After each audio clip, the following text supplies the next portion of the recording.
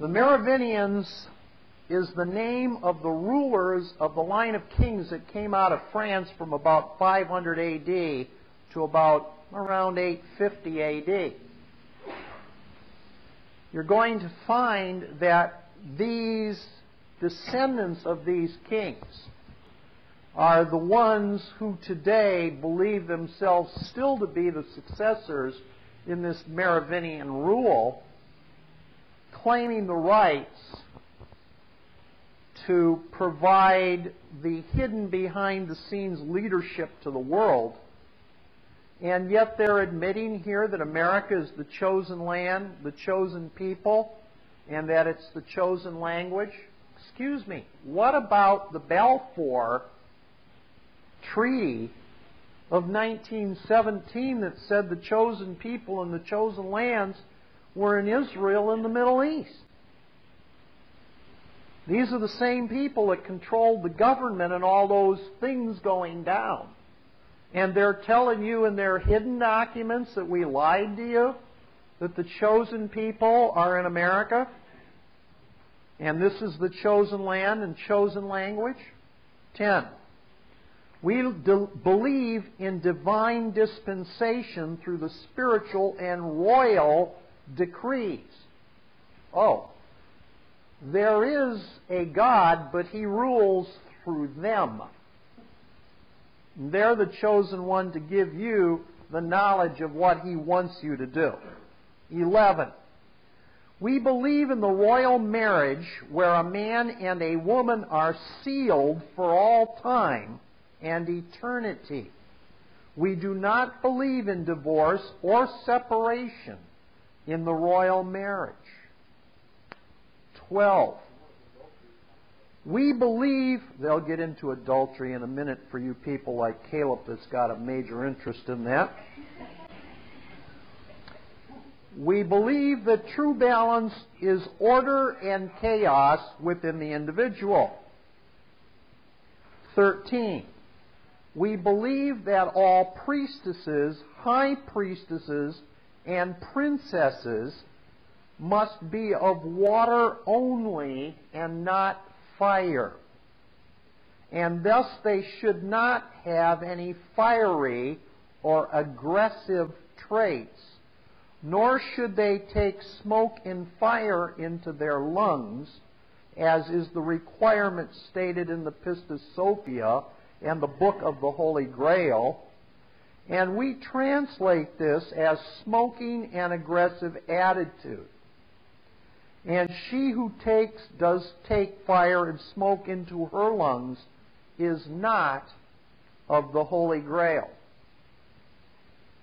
Do you ever notice how there's getting to be more and more political laws these days about public smoking?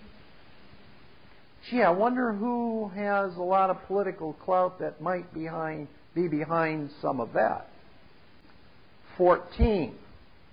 We believe in the fight between good and evil, and we reject the ways of Lucifer, Lilith, the hairy night fiend, and the triple-headed Hecate.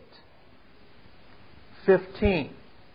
We believe that all priestesses, high priestesses, and princesses must be opposite to both Lilith and Hecate. 16. We believe in raising our children to be high priests and high priestesses, and she who will become a princess is cherished above all as she is sacred. 17. We believe that divine mathematics can show us the path to illumination, and that here is divine truth as shown in the chosen language. Those are a brief statement of the beliefs of the Merovingian Gnostic Church. The Merovingian is of a circle, of a lily will be born such a great prince, goes in ancient poetic verse. Very soon and late he will come into his province. One of the ties of Merovingian line of kings was to the Star of David and to the form of a lily, like in fleur-de-lis. And so all of the symbols out of the French rulers of the fleur-de-lis really are a tie back to the Merovingian kings. And that comes from the name of lily, of Florence, or a flower, and this ties back to some of the early kings of the Merovingian line. As for the question of Merovingian propaganda in France, everyone knows that the publicity of Antar Petrol with a Merovingian king holding a lily and a circle is a popular appeal in favor of returning the Merovingians to power. The Merovingians actually came into Gaul as kings. It has been suggested that their royal lineage comes from Israel, Judah. Since their royal heritage is in their blood, they have no need of crowning by the church. When they were deposed, the church began to anoint, in effect, to make other kings under the church's authority. This seems to jibe well with previous prophecies interpreted, that when Mars is attacked, and Prince Mars deals with symbols attached to the Merovingian kings, that when Mars is attached and his blood is spilt, that to him it is an anointing. His rightful heritage is in his blood. He has no need, as other monarchs, for church approval. French kings subject to the Merovingians often took Merovingian princesses to wife to legitimize their claim. Their rightful heir could certainly have the blood of more than one royal house flowing in his veins.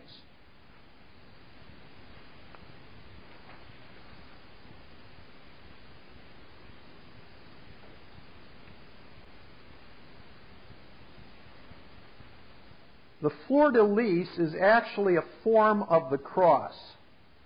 Here is a website, merovingian.htm /icon, or at least merovingian.htm www. You might try that. If not, just do a web search.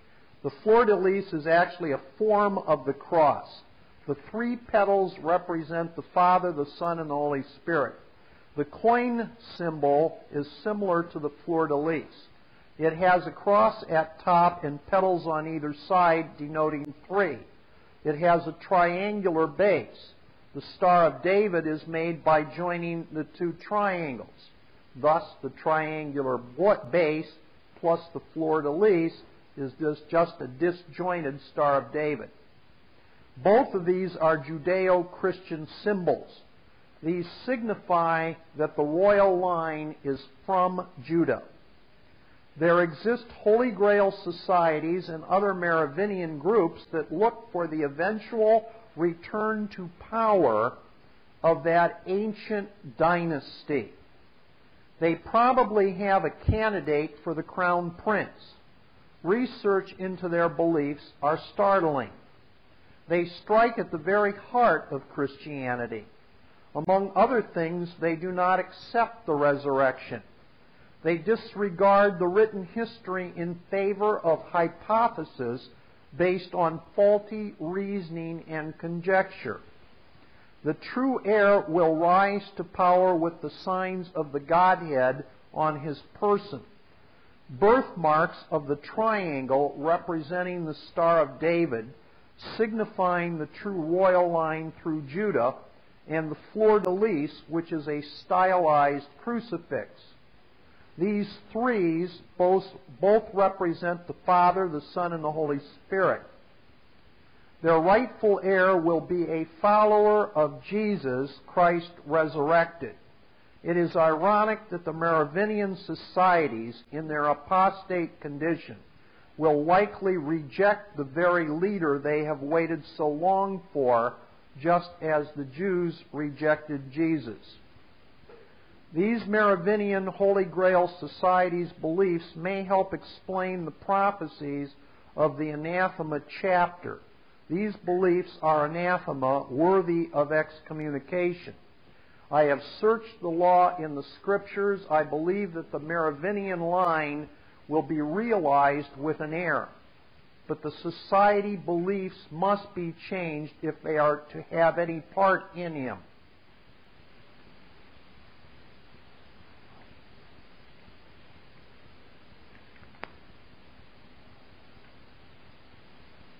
That is basically most of some of the outlines of what was going on and what was present here. I thought what was extremely interesting in terms of this subject was the way it is treated in the Matrix 2 with that name, as though this particular person has a lot of the credibility of the Matrix in deciding who gets what, who learns what, and who does what. Okay. Last week, I had talked about the concept of Victoria being out of jail. She's doing quite well now. She is getting back into a lot of her setup of a lot of the seminars and things that she is doing. She had a number of those set up before she was in jail, and she's now got a couple of those seminars set back up again and rescheduled, and as I get information about those, I'll let you know.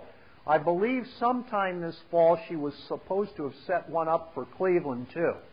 And as of my last discussion with her, she has not got a date or a time set certain on that yet. But believe me, she has already started helping a number of people, just like she had been before she was in jail, and she's just that much sharper now that she's gone through a lot of this experience herself. So if you're out in our extended tape land here, virtual audience, and you want Victoria to come in and do one of these seminars that she does so well and give you background, get back to her.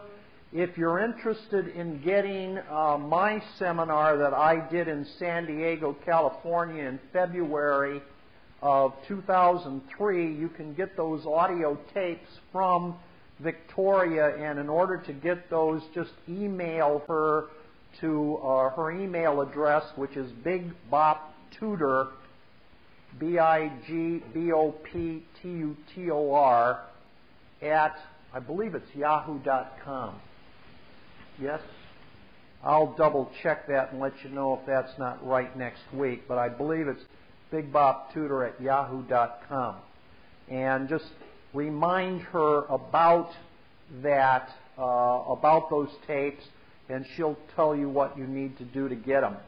That seminar has a lot of the information that we've had on these Monday night tapes for over several years, and that information on that San Diego seminar of 16 hours of audio tapes condenses most of this disjointed information down into a somewhat continuous, sensible production.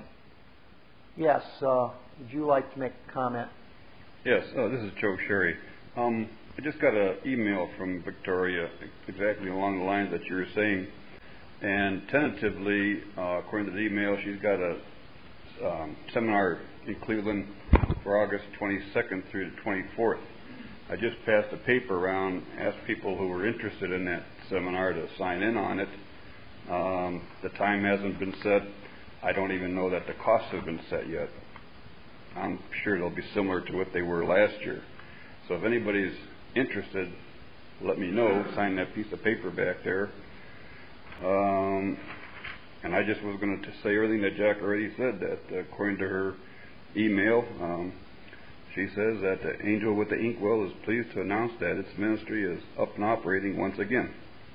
So she's back on stream, and anyone interested, sign in. The email address is, as Jack said, it was bigbobtutor@yahoo.com. Okay. Thanks, Joe. While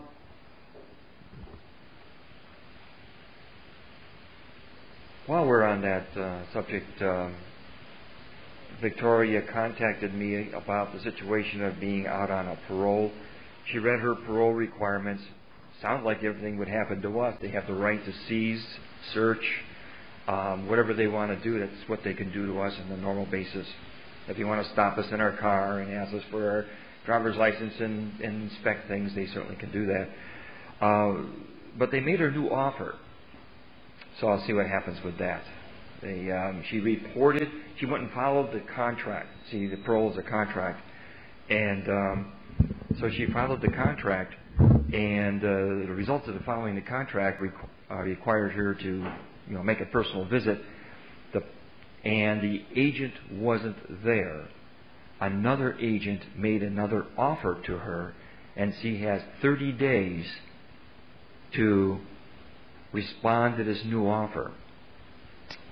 I think she's going to respond. We worked out we looked at a little bit of advice, a little letter of advice with that offer being returned, and based upon if they have a claim, what's going on here, and she's going to. I said that last time we went through this with an individual, request release of the parole under the new offer, and so we'll see what happens. But it's interesting that the agents of the government, even though you have a contract, they'll still want to renegotiate all the time, and they think that maybe we do not have enough knowledge to be able to respond. Well, hopefully this will work. I was pretty excited when she read it. I said, whoa, that's an offer. It's a new offer. And I like to hope that it does go the route and we get some response from the agencies to see what they're going to do. Because indeed, if this is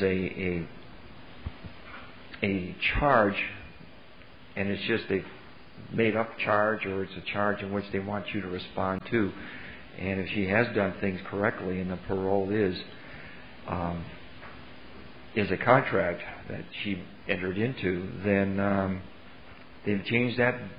They changed that contract or made a new offer. Even though the contractor is continuing, that contract is continuing. There was another offer made. I'm trying to review that in my mind right now, and I see no other loophole in it. So we're going to see if this process is going to work again. Yes, Pete? Does the new offer eliminate the old contract? No. I don't see it eliminating it. I see there's a new offer out there, and it's an opportunity to do an acceptance and a return on the new offer, and failing to respond, you could ask that the exchange will be such that the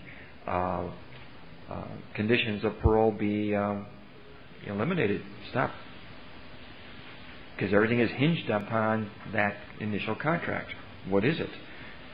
And it's a bartering point. See, what's for value here? What is the value? Well, the value we have is this contract. It's a parole contract. So we're trying to figure out value. She says, well, do I have to buy something? No. So she was going to put a bill lading together and call it that and do the exchange and see how that sets up. So I believe her seminar is going to be very interesting. Yes, why don't you stay there for a second? I want to point out that Victoria is just like a lot of us. When something she doesn't understand or something goes wrong, she's like a sponge. She wants to try to understand what it is so that she can deal with it and correct it. And when she came out of jail and was on this probation, and she kept saying to me, read the probation document. This is something no one can live with. And she kept saying that there are many women that were in that jail with her. and its word on the street is when you go out on probation, the contract is written in such a way there's no hope and prayer that you're going to be able to abide by all the terms and conditions of the probation. And the reason they do that is because if you're a person that tends to get into a dishonor and you don't understand honor and dishonor, it's just a new offer, the probation, to get you out to again demonstrate your dishonor. And when you dishonor the probation, their goal is to put you back into jail for 2 and 3 times the amount of prison time under the dishonor to the probation contract than you would have stayed and lived in jail had you just worked out your first contract and then gone out without probation. So there are people that are in jail that are scared to go out on probation because they know in their mind it is a trap to get them back into jail for longer periods of time. So rather than understand what the game is and the trick, they'll just say, well, just keep me here because I'm not going to go on probation. Now, we have said before, and we've talked a lot in the last 6 months about the trial and how the charging instrument in the trial is really an offer that's directed toward the defendant, the straw man. But of course, you're operating the straw man in your response to that offer. So if you don't show up, the living person, they can't do anything with the straw man because it's a fiction. They need you to show up because it's ultimately a test against you to see if you will dishonor their test toward the straw man, the defendant. Then we said once either the guilty plea is admitted or it comes into the trial, they go into stage 2, and the second test is the sentencing, which is really an offer and a test of the living man and the relationship that he had to the straw man who was charged with the charging instrument in the accusation of the trial. And even though they're still coming after the living soul, really the sentencing is directed at the living soul and his relationship to the straw man more than its charges against the straw man, i.e., your evil 15-year-old son that you, the living soul, being the guardian of, has to come in and not argue the defense of the evil 15-year-old that committed the crime, but to be responsible for the settling of that matter and to resolve any physical or commercial liabilities that your evil 15-year-old created. Now, we've been dealing with this sentencing concept in our Monday night for the last couple of months. Now, all of a sudden, we're being brought in the direction of what's going on with this probation. And it looks like the probation is like the third out in the inning, where it again is a test and a trial. And when Victoria got out of jail, she's panicked. She says, I cannot live with this probation. They're going to use it as an excuse to come in and kill me. They're going to use it as an excuse to put me in jail for the rest of my life. What am I going to do? And I said, relax. First of all, it is an offer. Who do they make offers to? Who do they bring charges against? It can only deal with someone in commerce. It can't deal with people in the real world. They only bring offers to someone in the world of fiction. So I said this probation is for the straw person. It's not for the living soul.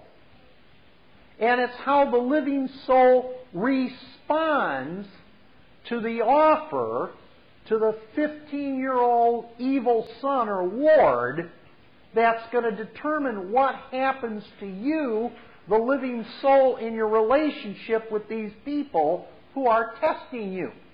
This is against the straw man again. It is not against the living soul. And it's just a test, just like the trial, just like the sentencing. And when Lee Bernasek was helping this young man out up in Wisconsin and Minnesota here a couple of weeks back, actually he and I have been talking to this young man for a month, 6 weeks. Yes. 8 weeks. He's been in a constant hyper drive about what's going to happen to him, just like Victoria. And when it got down to the point where Lee suggested to him that he just accept the offer as a new commercial offer and ask them how they want to settle and close this matter, and suggest to them that his intent was closing up the probation, getting rid of it, not extending it out for the 2 years, the 3 years, the 20 years, whatever it was. That actually when he went back and did honorable but correct responses to their overtures, it just it really surprised me, and I don't know why in retrospect, but it surprised me. He just wound up that probation with those people in a heartbeat, which was supposed to go on for a year or two yet. It took 10 days. It took 10 days, and he wound up his probation. In its history, it's gone. They've settled. It's out of there. And so the whole concept, 1, 2, 3, you got 3 chances at this. The trial, stage 1, the sentencing is stage 2, and probation, when it comes about, is just stage 3. Deal with it. Respectfully accept it. Return it. Request settlement and closure. And then wind those affairs up. Is that not what you're seeing, Lee? Absolutely. It's a clean process that is only covered up because of the intimidation that it looks to be. And that's the hard part. And it's the same way when she kept reading the clauses in her probational statement, and I said, I think they're just putting down in writing what they normally can do to all of us. I didn't see anything in there that was anything abnormal. They can do that to any of us at any time. They just simply wrote it out in very explicit terms, so as to intimidate. And, she goes, oh, so if you just back off on that and don't let the mind become intimidated by the response they're trying to attain, that is argumentative, and say, there's no way, this patriot's going to be able to do that. You say, well, no, I just go ahead, that's a nice offer, go accept it, and run from there. And I'm hoping this will happen, because it would be an excellent study. Because we know from already the experience it works at that level. I mean, somebody says, what level does this work at? I think we Jack and I have experienced from different levels all the way up to ridiculous, and have nothing happen except the fact that they put in a public record some sort of a comment.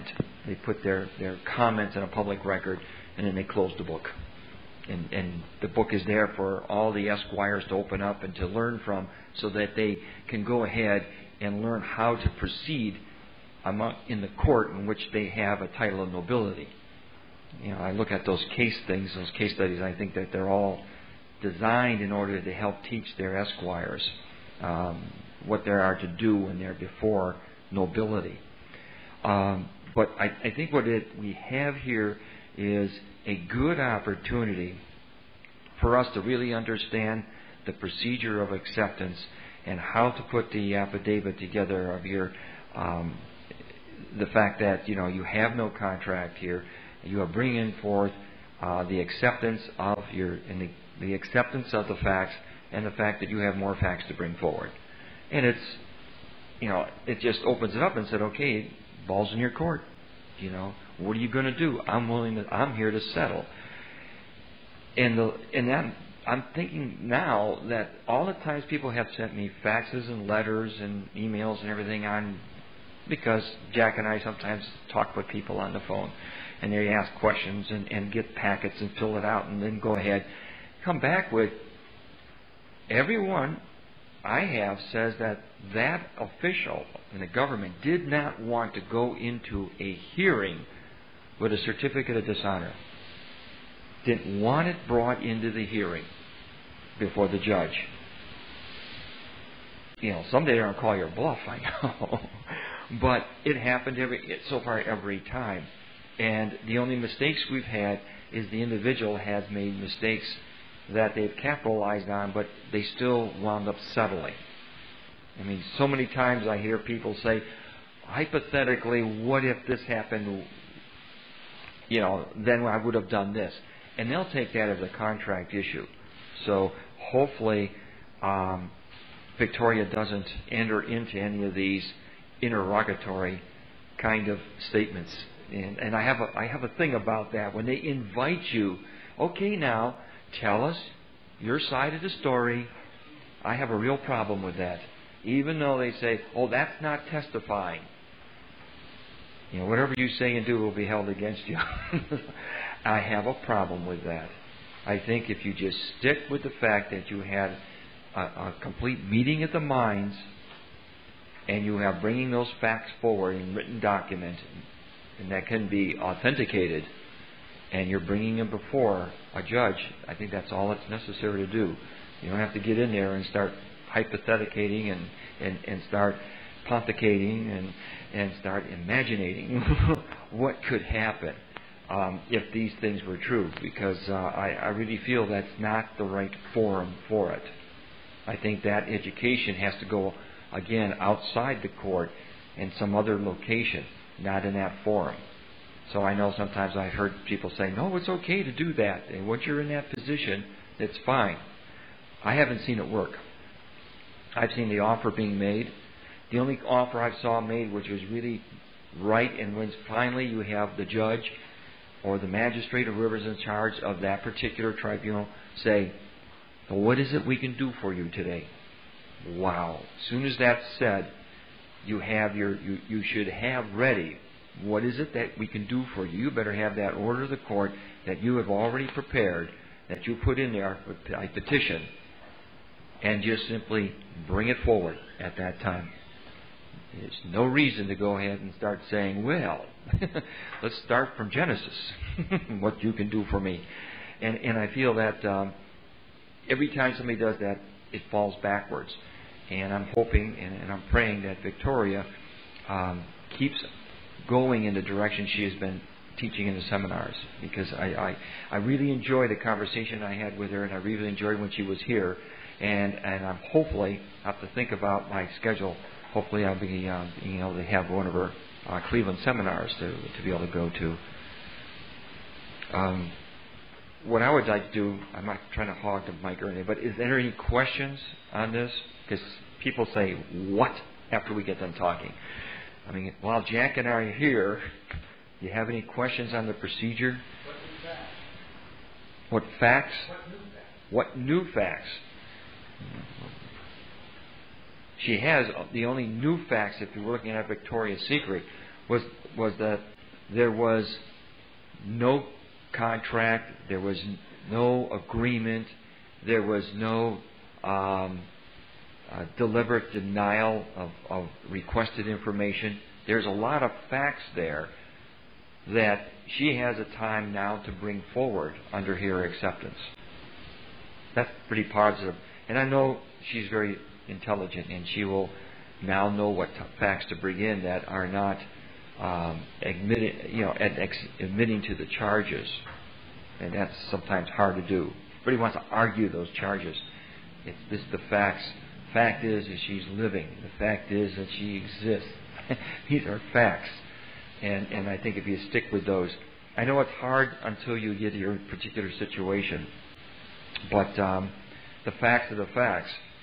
And, for instance, if an officer of the law comes up after the fact. That means after the condition happened, and are going ahead and throwing charges in.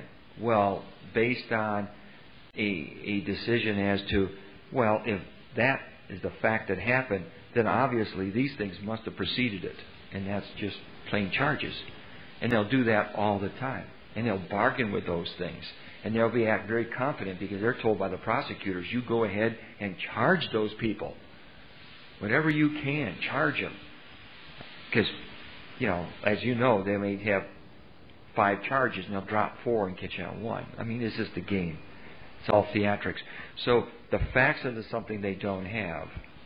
They have no witness, they have no facts, and you have to remember that and just stick with the facts. And if you introduce new facts, those introductions have to be things that can be substantiated as fact. You're not conjecture, but as fact. And also, all documents and facts have to be properly served so that when you go in there, they're all perfected. Because the other side won't do that. They'll ask you to authenticate their documents. They do it all the time. And we're finding the power in you holding that thing up and shaking it and looking at it and says, I see no perfection here. I cannot authenticate it and hand it back. Boy, I've seen that judges immediately or the magistrates hand it immediately back to whoever gave it to them. It doesn't even appear anymore. Hot potato. Yes. And that's a recent discovery because I've been in some of these hearings. I mean, I know I'm taking a chance someday there's going to be a target on my back, but it seems like the target on my back's the other way around. I'm receiving requests from the courts to come and observe hearings. So I say no. I mean, I know it's an honor, and I treat it as that. I do an acceptance. I really appreciate it. But I'm going to have to, unless I am compelled to by some other means, but if it's a choice, because I don't want to get into that position where they're starting to abuse the observer. Because that's what they're going to do. They're just going to tie you up and try to, to smother you. It's one of those things where they're trying to give too much. See, when you're asked to give, or you have to do the acceptance, you have to give everything. You have to give them too much. So they say, well, no, that's too much. They start giving it back to you. And then when Jack went through that, and I did that with the one person having the children that were given, gave everything. I took a leap of faith, but the results have been fantastic. I mean, this is going to be this is very exciting.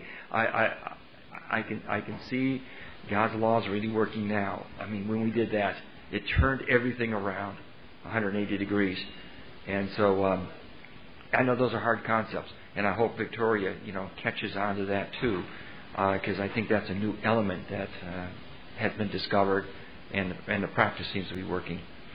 So anyhow, didn't mean to go on there with that, but I thought that was pretty important because it's a follow-up from what we've been doing in the past on these tapes. If there's not anything else, then we'll continue with our original concept here. Okay, thanks, Lee. Do you have a comment, John? Yes. Was she dealing, Victoria, that is she dealing with one court or several? Because when I was in Parma, 97, Parma remanded me over to county. County, near the end of my 18-month term of service, that is Parma, contacted me and wanted me to go through, what was it called again? Meeting every once a month or so. Probation, yeah. Okay. They wanted me to go through probation. And I asked Parma, how much greater than county are you? Because county never said anything about probation. And now, show me where you're greater than county, and I'll abide by your terms. And they just let everything go. I never heard from them again. But going back to what you were talking about earlier, there was a man on George Norrie program, I believe it was Friday night, Saturday morning, or maybe it was Thursday night, Friday morning, Coast to Coast. He got into the subject of what you were talking about earlier, the whole thing about everything. I was getting real sleepy. I couldn't stay up for it anymore. I wish I could have got the man's name, because he went into depth about everything that you were discussing about earlier in the evening. Thank you. Okay. I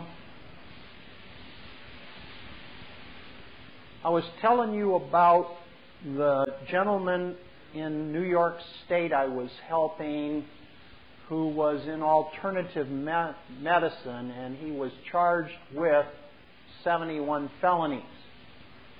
And he had been fighting with the Attorney General, the prosecutors, the court, through patriotic efforts for a number of years, at least a year and a half. And they were doing a very good job of delaying. They were already gone up on an appeal, a mandamus, something or other, and they kept losing, but at least it drug everything out. And when he came back and learned about the acceptance process, and he did an acceptance and a return, and he got his attorney and the rest of the copies of that document to go before the prosecutor and the judge, basically the prosecutor just was bad-mouthing him until it came the morning for the trial. And the judge had come through the documents to notice that it appeared as though our friend was trying to offer some kind of a plea of acceptance or guilty or whatever. And so the judge said to the prosecutor, "Have you attempted to do a plea bargain?" And the prosecutor said no. And the judge said, "Well, why don't you at least give it a try?" And so basically our friend again said that he'd plead guilty to everything in exchange for settlement and closure and release of the title, but he wanted an OR bond. And the prosecutor just acted like he heard what he wanted to hear and nothing else, and he finally said, "Well, I'll tell you what, I'll drop 70 of the charges if you'll plead guilty to one." And so, not being able to argue with anything, he agreed to do that. And by the time everything was done, the court basically dismissed the jury, and he was now pled guilty to one charge. The court gave him about 4 weeks to sentencing. He went back for sentencing, which was a week or so ago, and a very interesting thing happened.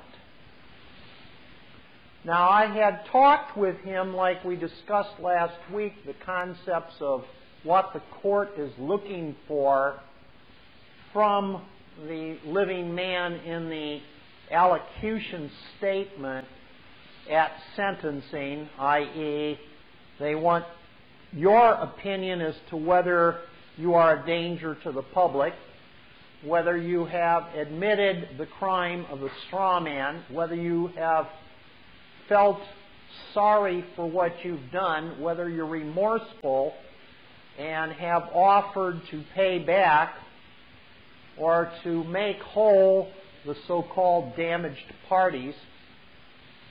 And so our hero had done all that, and remember, going into the sentencing, we have found out that the pre-sentence report that is filled out by probation services is an extremely critical part of this process. That pre-sentence report is important because it's the so-called offer or charging instrument going into this new phase of the proceedings, this sentencing hearing. And you cannot be in a position of dishonor to that offer, and you cannot dishonor the probation services department by not working with them or cooperating with them in gathering the information.